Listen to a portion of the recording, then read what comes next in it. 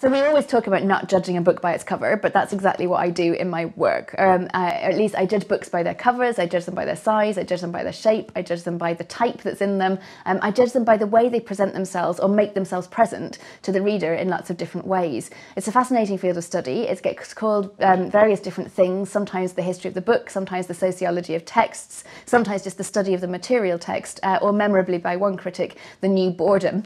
But it's certainly about thinking about how books actually work on their readers. So we like to think sometimes of texts as things that circulate free from any kind of physical constraint, that are there in our minds and in our thoughts. But really what happens is that when we look at a book, it starts to work on us, and it already gives us various different messages about what we're reading and how we're accessing it. So I'm really interested in thinking about how a cover might shape your experience of a book, or how a title might change how you're reading, even how something like a dedication or chapter titles might make you think differently about the works you're encountering.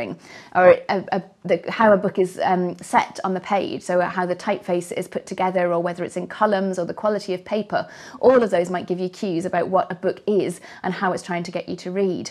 And one of the things I'm really interested in doing too is thinking about how books were presented to their earliest readers. So when we look at Shakespeare today, we either look at stripped down play texts, or we look at critical editions where you have the play at the top of the page in a narrow ribbon, and then page after page of dense footnotes kind of guiding you through the text. But that's nothing like what an early reader would have seen. So what I like to think about is how a play would have presented itself to its first readers, or how another text would have been there for the people who encountered it in its first incarnation, and how that might make us think differently about what it is that we're reading and how it's received.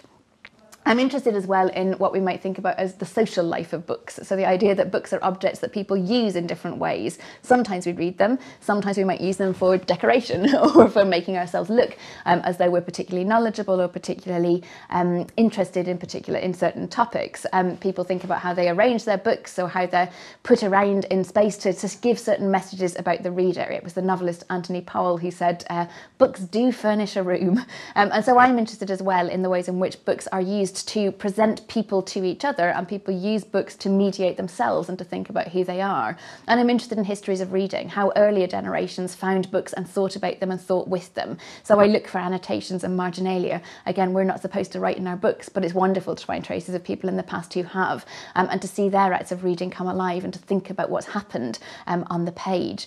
And all of that goes into my writing. So it's hard to think about how we might write about the physical text, but actually we can start to speculate about what a book says to its readers, how it asks to be interpreted. And we can also write about how a book has been read and received and circulated, and how it's been used as a good between friends, or between enemies, or between lovers, or between various different people. That sense that it itself is something that goes out into the world and makes social engagements of different kinds happen.